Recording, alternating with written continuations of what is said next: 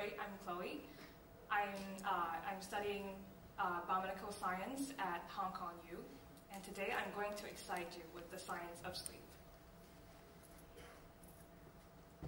How many times would you press your snooze button before you wake up in the morning? If you're like me, that would probably be a lot. People like us were known as late chronotypes. We sleep when we hear birds sing. We wake up when lunch is ready. We're famous for breaking the snooze buttons, and even if we wake up early in the morning, we don't function well. It's not just my problem. For late chronotypes like us, our bodies think that a day is longer than 24 hours. This is my internal clock. It's determined by my genes. Yet externally, the world runs with a cycle of 24 hours a day. So when my body tries to fit this more than 24 hours clock into the world clock, it has to compress mine before it can fit in. This makes us later chronotypes.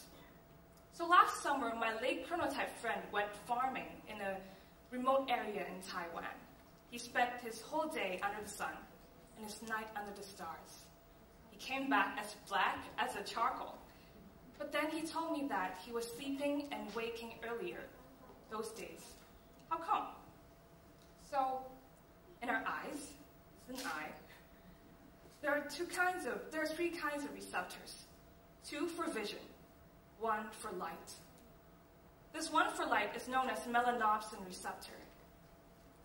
So when light goes to our eyes, they hit these melanopsin receptors.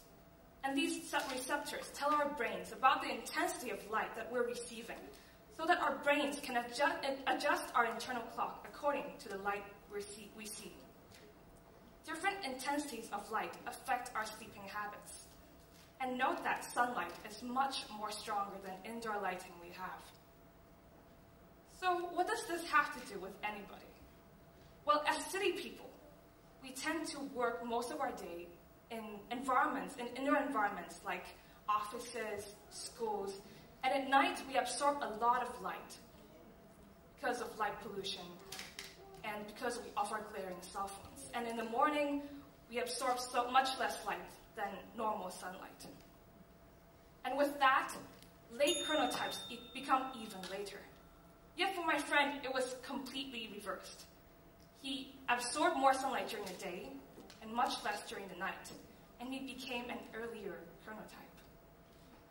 So even as late chronotypes, we can become earlier just by changing our habits. Which chronotype are you? Well, you can check it out by just throwing away your alarm clock during holidays, and then logging down when you sleep and when you wake. The hour in between would be your chronotype.